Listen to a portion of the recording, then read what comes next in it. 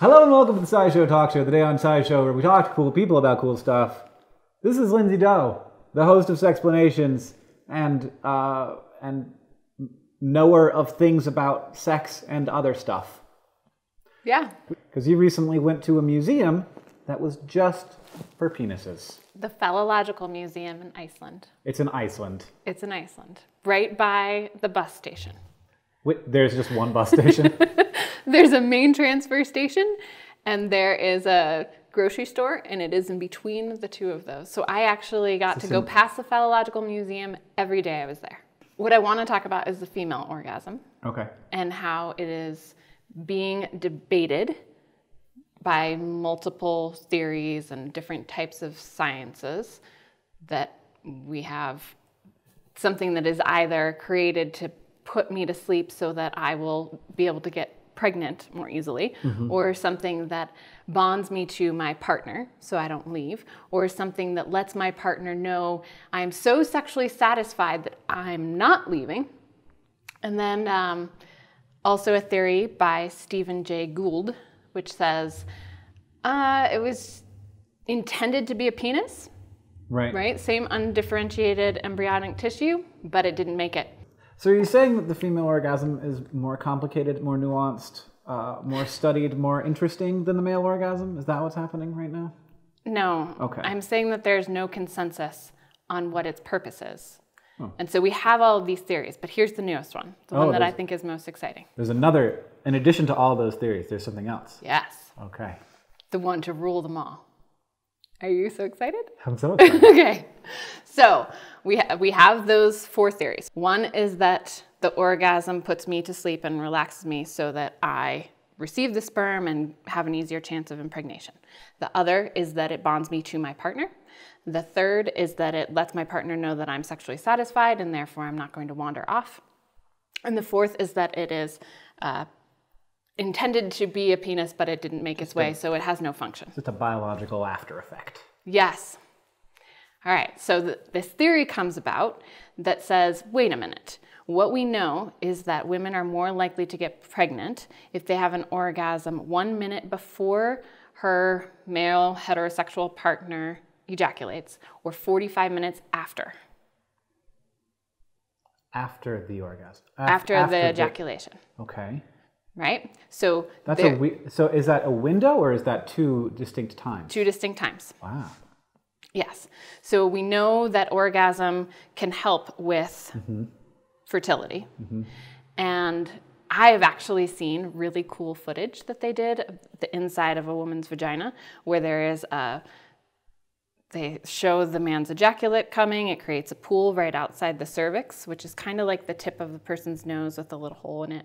And so the cervix, actually just like a duck head, dips into this pool of liquid when the woman is having orgasmic contractions. It just So to me, that says the orgasm has a very distinct function, actually, that it is determining whether or not she is going to receive this sperm successfully or unsuccessfully. Now here's what I think is the coolest part of it. It's really quiet in here. Everybody wants to know. Just get to it. Breath. Okay. She is more likely to have more orgasms and better orgasms if her partner is attractive. And because attractive is somewhat subjective, they've created objective measures of that, and they include in it masculinity, symmetry, flawless complexion, and dominance. How do you measure dominance? They measure it on scales that are objective, but then they also do partner rating and then self-report. So attractiveness affects the frequency of orgasm. Yes. If the attractiveness of the partner increases orgasm and orgasm increases the chances of fertility, then you're also maybe saying that being an attractive partner increases your chances of making a baby. Yes. It's fascinating. Yes.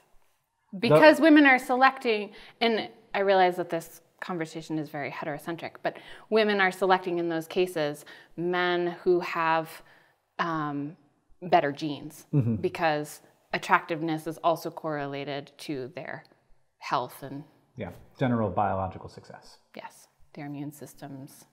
But attractiveness is very subjective and has a lot more going on than we think there is going on. Oh, yeah. Which is really neat. A person can be with someone attractive and not have orgasms at all. Right. And a person can be with somebody very skilled sexually and not have orgasms, or have orgasms. That what they're finding is that it has less to do with sexual skill and the person's anatomy and what they aren't capable of, and more with the appearance of their partner. Which is it's a little disheartening. Yeah. Super disheartening. But as far as partner selection and the continuation of our species, what that's saying is that she is saving her orgasms for a man that is attractive to her. Right. Yeah. And that does not mean that unattractive people will never give people orgasms, because you don't know who you're going to be attractive to. That's true. In the research study, while there are objective measures, there is also how the person rated himself and his attractiveness. So right. There's that honesty there. Fascinating conversation. So we talked about some penises. Do you want to see an animal that isn't a penis? Do snakes have penises? They do have penises. They do. Snakes kind of look like penises. We're going to meet a snake, is what I'm trying to say. Everybody's trying not to laugh, and just give up. Just laugh. It's fine. Oh, man. Jessi, you have brought a marvelous animal. This is big. Isn't she amazing? What is she, and how much does she weigh? She is a red-tailed boa. Her scientific name is Boa Constrictor. Oh. And she's about 25, 30 pounds. That is big. Very awkward 30 pounds. Well, right now it's evenly distributed. It is, isn't it? I don't have to do anything right now. She's just over 7 feet long, and the species can get up to 12 feet. So Daisy is very much attached to you right now. Literally attached to me. Yes. Yeah, she's constricted around me. Now she's not actually constricting, she's just holding on. Just for support. So these guys are going to be arboreal, which means they live up in the trees. And when they're younger and about this age, when they get too big, they're not going to be able to support themselves up there, so they'll go down and be terrestrial. But mainly arboreal, so they have very strong instincts to wrap and cling themselves around branches. They can sleep up in trees and hunt in trees and all that sort of thing. So, you know, this is her natural instinct, is to hold on. So she's not actually constricting me. Right. She doesn't want to eat me. That would be a different feeling for you. Much different. She would be biting me at the same time. Right. Yeah, yeah. And she knows size. She's not going to try and go after something that she can't fit. Inside of her? Inside of her, not even in her head, because her head can, her jaw expands. It stretches and expands to fit something actually twice the width of the widest part of her body. So, is how big her head can get? Is how big of a prey item she can eat, and how far down her jaw can expand. Do you know how that works? You want me to explain it to you? Well, they unhinge, right? Kinda, yeah. It's like rubber bands almost. It stretches down. Oh, okay. It stretches down, and then there's a part here, the bones come apart there, and the skin stretches, and it stretches apart there as well. So it becomes this huge lower lip jaw area, and then they will pull it, with their teeth. They'll kind of walk it into their mouth, and then their jaw will go around it, and then they'll pull it in a little bit until they get it back to their neck, and then they'll use their muscles to grab it and pull it down into past their heart and their lungs and into their stomach. That is like orgasm. Yeah. Constricting muscles. Peristaltic contractions. Ooh. There we go. We'll just pull this in again and again. Wow. But you guys were talking about orgasms and penises and vaginas and that fun stuff. And snakes, they have peni. They have two. So multiple. They have two, one on each side. Why not? Yeah. Diphallophilia. Ooh. That's the love of two penises. Yes. So I don't think these two are loving each other. They're on the same.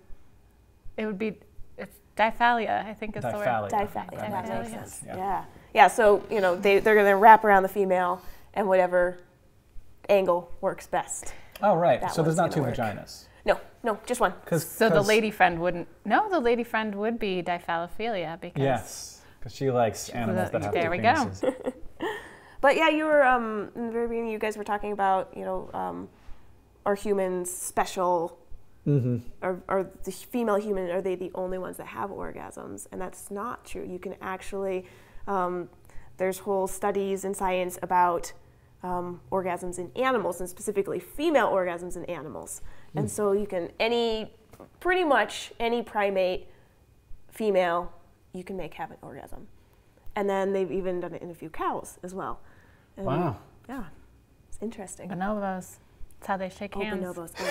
Oh yeah. Oh yeah. You should do a whole show on bonobos. May I hold it? Do you want to try? Yeah.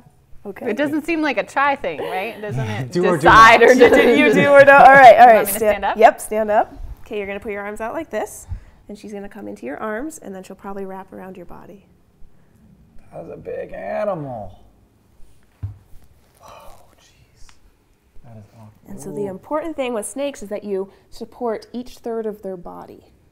Oh, hi. So I'm going to put that below. And I'm going to twist this. He wants to knock me over. Oh, you want to go between my legs? There she goes. Hi. You are so heavy. It's like the same size as you. You can hold on to my leg. That's a good shot right there. There you go. Snake lady. Now you can sit down. Nice work. work.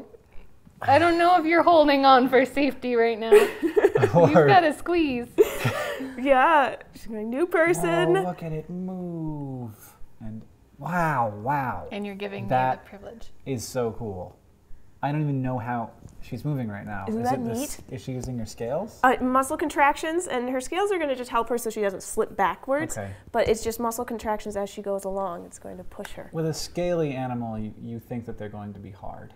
But it turns out that they are often very soft and like lovely to touch. Smooth. Yeah. Smooth and soothing, and and you can feel how she's moving on you. It's almost like it's soothing. It's soothing. So awesome. Wow. Daisy, you're a champion. It was really nice to meet you. I think you bring something exceptional to SciShow Talk Show, and I appreciate it.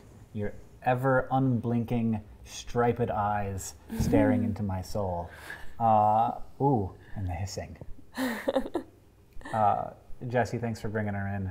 Lindsey, thanks for our complicated conversation on orgasms and human sexuality, as always. If you want to check out Lindsey, she's at youtube.com/sexplanations. Jessi, a link to your channel is in the description. I'm not telling you where to go because it is a weird spelling of animal wonders. Sorry about that. Thank you guys for watching this episode of SciShow Talk Show. If you want to keep getting smarter with us, you can go to youtube.com/scishow and subscribe.